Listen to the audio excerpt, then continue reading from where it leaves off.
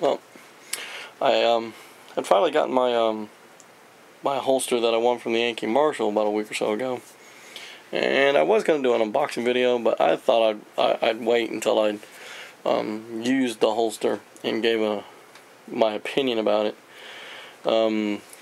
First, if y'all are not familiar with it, name of the company is Soteria Leather. I've even talked to the lady who does the holsters on the phone. Very nice lady. And they have a few choices. I chose the outside the waistband with the body shield. You can get it without this. They also make a inside the waistband version, and I liked the way I can just put it on. I don't have to undo my belt to put it on. And she gives you a few choices. You can choose the color of the leather, and you can choose the color of the stitch. So, you know, that was kind of cool. So you have several different choices of leather color, and there were quite a few choices of color for the stitch. But anyway, so I've worn this all week, and I gotta say, I really like this holster. It's really nice, fit nice and tightly, didn't print, really comfortable, and and it fit perfectly, and great retention on it. Really good holster. And when I talked to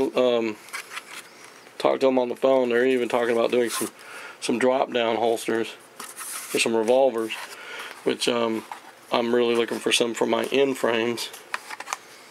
So you could look at this.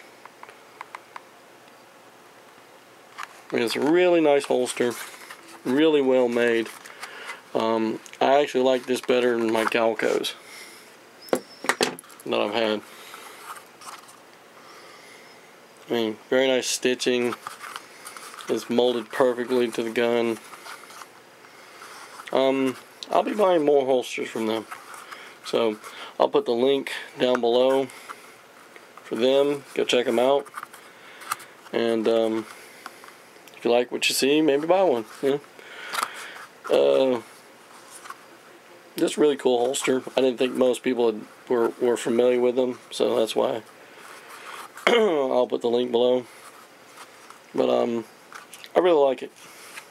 Seems fitted at the bottom. So, and they make it for all kinds of guns: Glocks, 1911s, various revolvers, most of your main carry types. I got this one for my my P250, which I carry at work, and it fits perfectly.